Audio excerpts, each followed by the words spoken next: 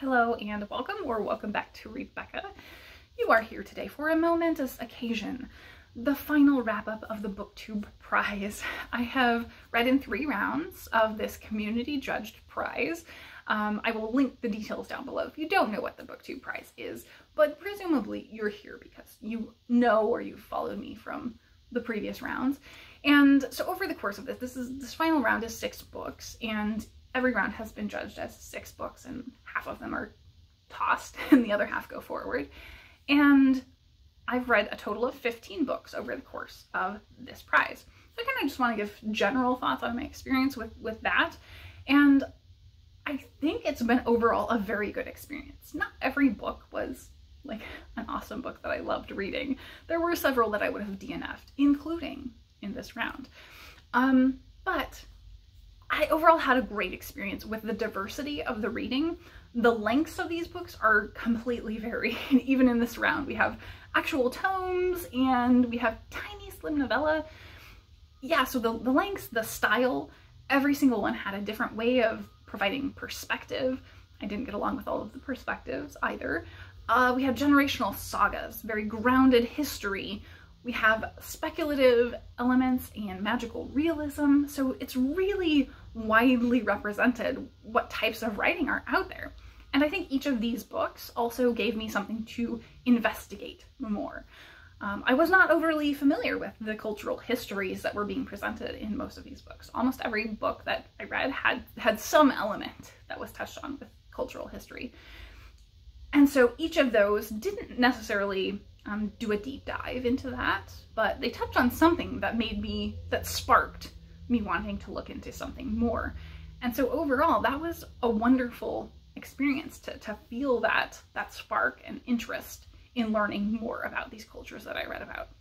So I think that was the big win of participating in this project. So interestingly, of my 15 books that I read, I think only one that made it to the final would be in my top 5 and at the bottom. So that's interesting, and I'll give you my top 5 at the end, I think, once I'm done going through this. So in previous rounds, I have given like a summary of everything in random order and then given my ranking, but I think we're here, you want the rankings, so we're just gonna get to the rankings here. Now, I do have individual book reviews for all of these, so I'm gonna keep it pretty abbreviated here as much as I can, because you just want to get the rankings, I think.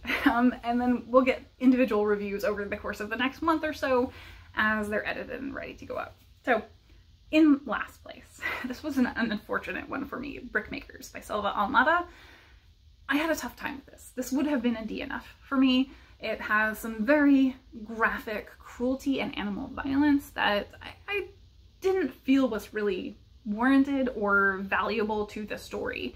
And I had pretty major problems just with the conceit of this book, as well as the perspective. So I think really wrong choices were made about presenting this story. And I think that's a problem in all 3 of my bottom 3 books, is that specifically the perspective choice and choices about presentation of the book really didn't work for me. So in this one, we are in Argentina and we have sort of a reimagining of a Romeo and Juliet story, but gay.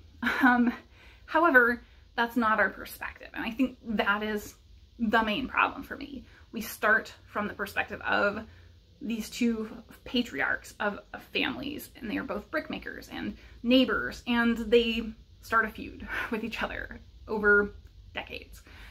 And so we watch their children grow up, and that feud poison the relationships between their children.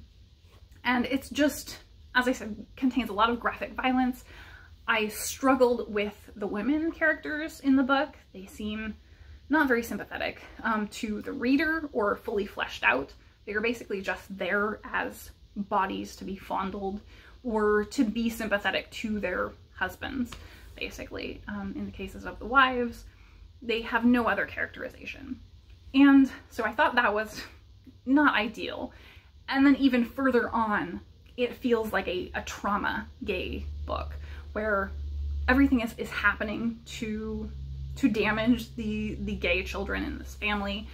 And we begin at the ending with the gay son of one family and the eldest straight son of another family dying on the ground at a carnival. And so we're flashing back to see everything that led to that in this feud. And yeah, it just felt like we never got an interior perspective from the characters that were really most hard hit by this. So it just felt very, very unnecessary and kind of gross to me in how it was laid out. So I just didn't get along with this. I really wanted that perspective to center the lens of the gay characters, and it's not that book, unfortunately for me. In fifth place, I have another one with perspective problems, and that is Disquiet by Zulfu Livaneli. This is set on the Turkey-Syria border surrounding ISIS attacks on the Yazidi religious minority. And I struggled with the perspective because we are coming from a Muslim perspective who is kind of outside of everything that is happening. His character is a journalist who has heard about the death of his friend in a hate crime. And so he kind of is returning home to this town on the border of Turkey and Syria, where this conflict has kind of happened. And when he gets there, he hears this story about his friend really making drastic changes in his life, becoming involved with a refugee woman who is of this oppressed Yazidi minority group. So he's not really connected to anything that's happening directly, and that was a misstep for me. I absolutely wish that we had had his friend who died in perspective, or this Yazidi woman. Her perspective, I think, would have been the most impactful and important. And instead, he's kind of going around interviewing people and trying to find out secondhand information about these other two characters who had really major horrible things happen to them. And so that has a distancing effect in terms of horrific things that have occurred in the course of the story, and ISIS attacks against these oppressed religious people. But in perspective, again, it feels like it really minimizes the weight of this story. Sorry, I had to close some blinds because the sun came streaming right through. So I think it was odd to me that in the perspective, this character almost fetishizes this Yazidi woman. He finds her very alluring and mysterious after everything that she's been through and all the secondhand information he's gotten about her. And that I didn't like on its own. But then at the same time, the book very exclusively takes a belittling tone through the character perspectives of her religion. And it's clear that is the dominant stance, that they kind of find it weird and silly at times, some of the beliefs that she has. So I didn't like that. We never got the balance between what her actual belief was and what the characters in perspective think that her belief is, and why they think it's silly. So that on top of the other religious element being that most of our primary characters involved are Muslim, and ISIS are also purporting to be Muslim, they sort of hand wave away the idea that ISIS are just doing it wrong. They're doing their belief wrong. Meanwhile, ISIS are justifying and have basically these legalistic rules for how they have to do these horrible things in order for them to be okay, that have been signed off by their caliphate. And so these characters are just kind of going, well, they're not real Muslims, right? But they never reckon with the fact that both the characters in perspective and the terrorists are purporting to follow the same religion. So I wish we had explored that at all. It's not talked about really, other than them hand waving it away. So that was a pretty big problem for me. I think otherwise, the writing didn't engage me at all. I think had we had one of the other characters that I mentioned as the perspective, we could have gotten some interiority of those characters and some emotional connection to them. But being distanced in the perspective we're actually in, it felt very much like I was just reading words on the page. I was just like, okay, I'm continuing to read sentences one after another.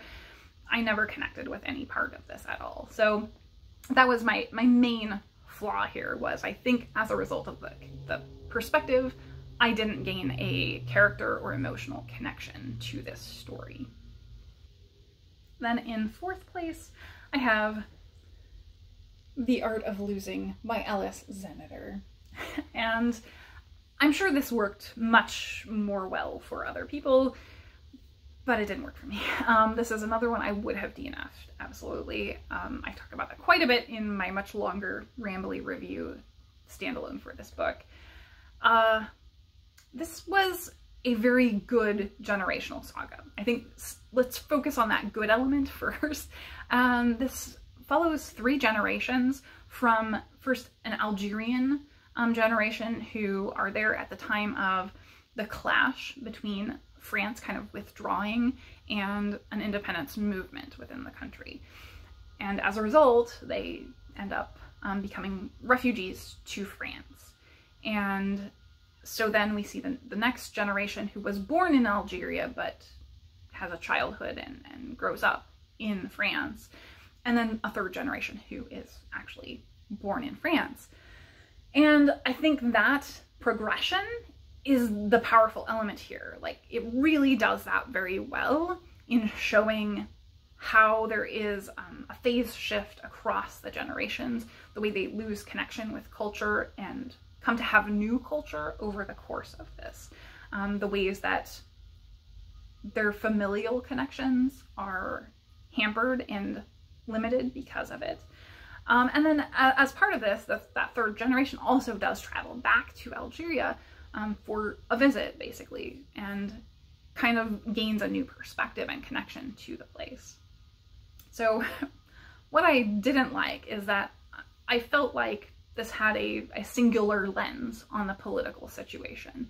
It didn't even try to kind of explain more broadly what was going on politically. It's exclusively the character's perspective, and the character has a clear point of view on what's going on, and we only ever get that. So I felt like that was a pretty big miss, because there were multiple points where we're getting like historical info dumps in the first part about exactly what was happening in Algeria with the French, but then we never really get a broader sense of kind of what's happening with the conflict. So I wish we had more of that. I also really struggled with getting behind the characters. These were very unlikable characters for the most part. There were things implied to be culture or cultural decisions that were made that just turned me off and made me unable to connect with the characters in the ways that I would have absolutely DNF'd, as I said. So I think that was a pretty big problem. The 3rd big negative is that there's no real sense of place. You should absolutely be able to understand the sights and sounds of Paris when there's a character there, and it just is non-existent. There are moments inside their house where it's really tangible, but they're so brief and barely there. So I just felt that was lacking. And finally, my biggest problem with this was the perspective. So again, like with the perspective choice here, I lacked a connection to the characters emotionally. I wish we had been inside their heads much more. Instead, we're in kind of an overview outside of all of the characters. It's sort of an omniscient narrator, I guess. But it's weird because we do at moments kind of jump forward to the final character and the fact that she's going to be traveling back to Algeria throughout the story, but we're not really in her perspective as she's overseeing this. There's no possible way she could have learned most of the things about her father or grandfather that are the other 2 stories. And yeah, I just lacked an interiority of characterization that I really needed to emotionally connect with this story. So that's why that one was in 4th. In 3rd place, I have The Phone Booth at the Edge of the World by Laura M. I. Messina. And this one's translated from Italian, but it's based in Japan. So this one was kind of unusual. And the author, I believe, does live in Japan now. This one was interesting because I think it's very palatable. I think I could hand this to just about anybody and they would not have a bad time with it. This, however, was an awfully long book for how light on plot it is.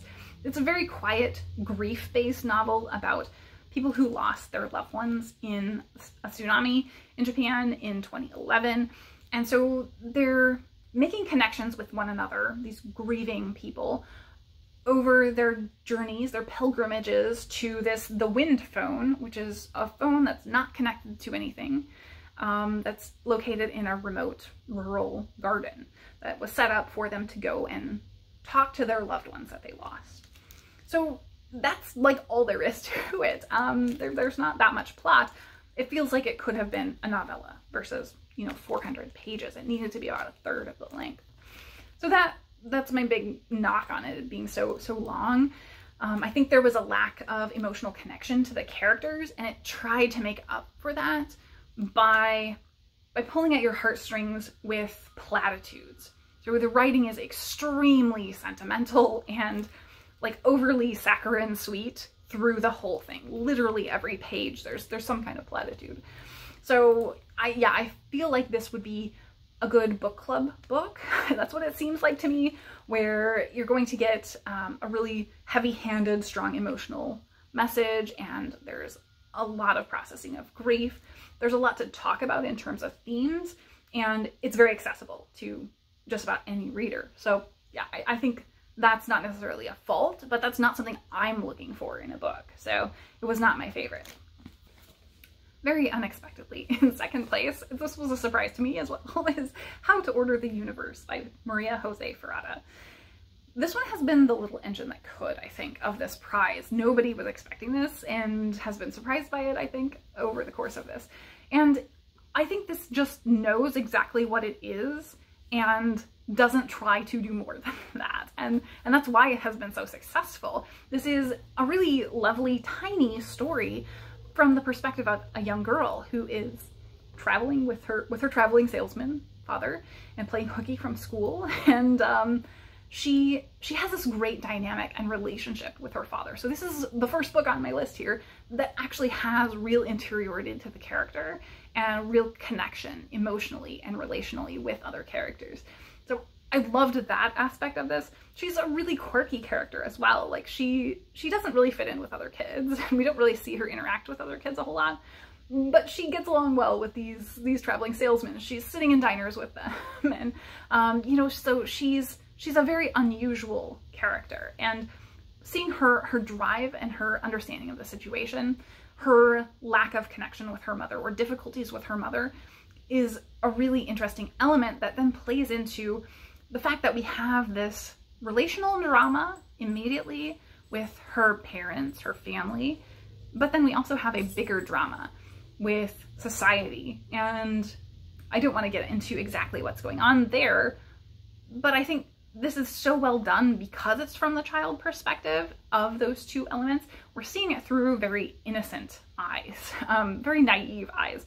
So she doesn't fully understand what's going on, and we only get a glimpse of each of these things, of her immediate relationships with her family and kind of their dynamics between each other and conflicts between each other, and the larger social conflicts that are happening in the world at the time. So I think this did such a good job of portraying that, and the fact that the perspective was actually a good choice in this one. So yeah, I really, really liked this one.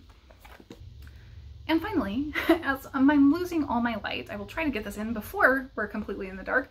My winner is The Anomaly by Hervé Letellier. This one is translated from French, but interestingly takes place mostly in America. It's following a flight from Air France that has landed in the US, and in the course of that, there has been this massive anomaly. So at the start of the book, I'm not going to talk about the plot very much or what the anomaly is. It's all spoilers. I'll talk about that in the individual book review. But the start of the book is following one character at a time. So it's almost like short stories that you're being introduced to a character and then moving along to the next character, getting a backstory. and then the anomaly happens, and it's a sci-fi element. So this is very much a speculative book. And then the majority of the book is processing. It's how do we deal with this at a personal and relational level? This weird thing that has happened, how do we deal with it from a moral, religious, and philosophical standpoint? And those are just really interesting discussions to have. The one falter on this one is, again, perspective. I wish we had gotten some interior of the characters. We don't really get their emotional processing internally. So we're very much seeing this happen from outside of the characters. I love the science elements though, and the religious and philosophical discussions. I think those were smartly done.